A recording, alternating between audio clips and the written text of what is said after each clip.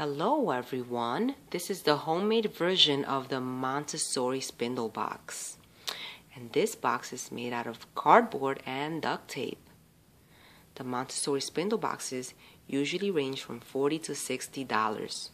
I was able to make this one for less than $5. The purpose of the Montessori Spindle Box is to teach children about number quantity and number recognition. So let's go ahead and show you how easily I made this cardboard spindle box. So I had some baby food boxes, I had 2 of them, that I united with some duct tape. As you can see, 2 boxes were united here with some duct tape. Then I went ahead and I created dividers. 1, 2, 3, 4, 5, 6, 7, 8, and 9.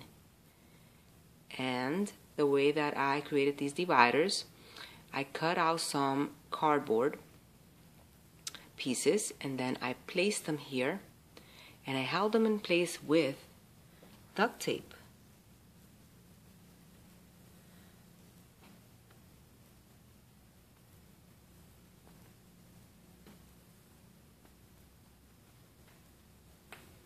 Then I placed number cards, laminated number cards, right there on the back with some tape.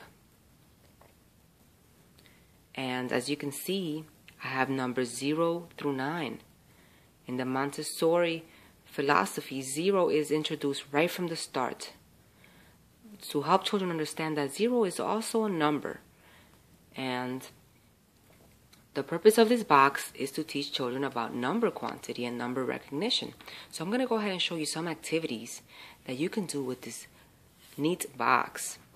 So the first thing that I started off doing with my child was I have these number cards, and this is just to teach the concept of number recognition for the child to be able to recognize the number 6. So the child will just be sorting these numbers.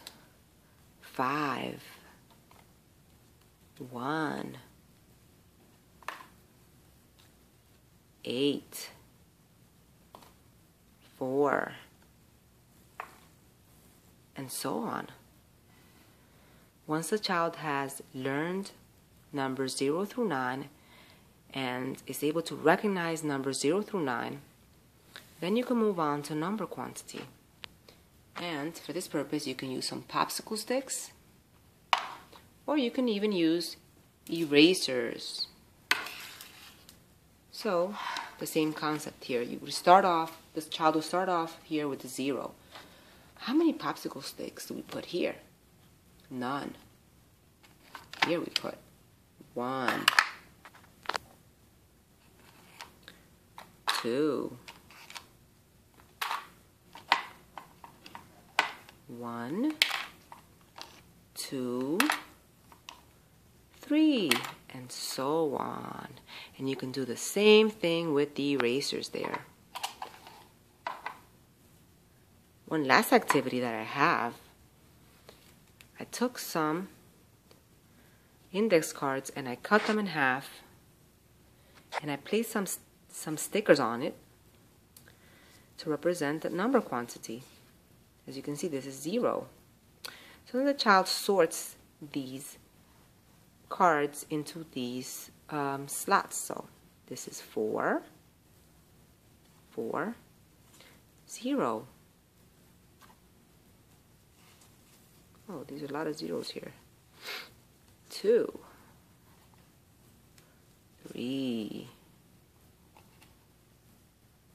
5, and so on.